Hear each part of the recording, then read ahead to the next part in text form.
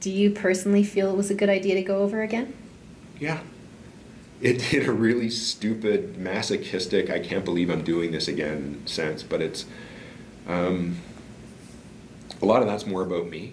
I mean, I'm 52, and I'm 52 doing a harder tour than I did at 43, and far harder than I did at 40 when I went to Bosnia. It's like that line in Apocalypse Now.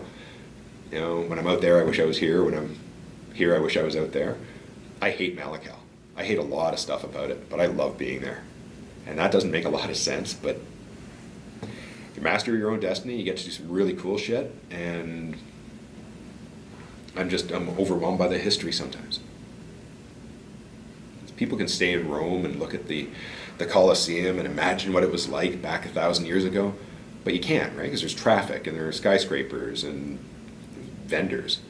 I stand on the Nile River, and it's the Nile River, and it has basically been untouched like that for 1,000 years or more. And that's when it gets to you. So even with all the war, the destruction, the detritus of poverty, is the natural beauty of the place still overwhelming? I thought it was just the natural beauty for its own sake, and I don't think it is anymore. I think it's because there's Malakal is a ghost town. It is the perfect location for a zombie shoot. Because the only people there are SPLA soldiers. Like, it's a ghost town. It's creepy. And I'll get back to the question at some point. Actually, it reminds me of driving through the Livno Valley, even in 2002, 2003 in Bosnia, where all the ethnic cleansing went on. No birds, nothing. Just overgrown, abandoned, burned out farms for miles. Because it had been mined like crazy afterwards, so nobody went back. But it's empty like that. And this is a city. This was Sudan's second city.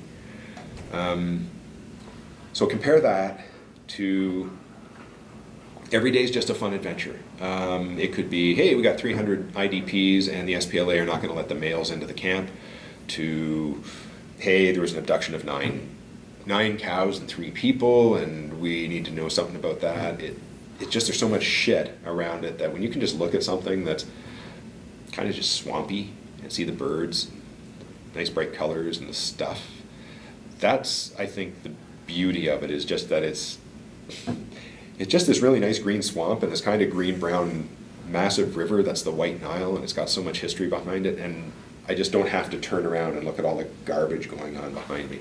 Maybe that's why it's nicer. Something to kind of root yourself in.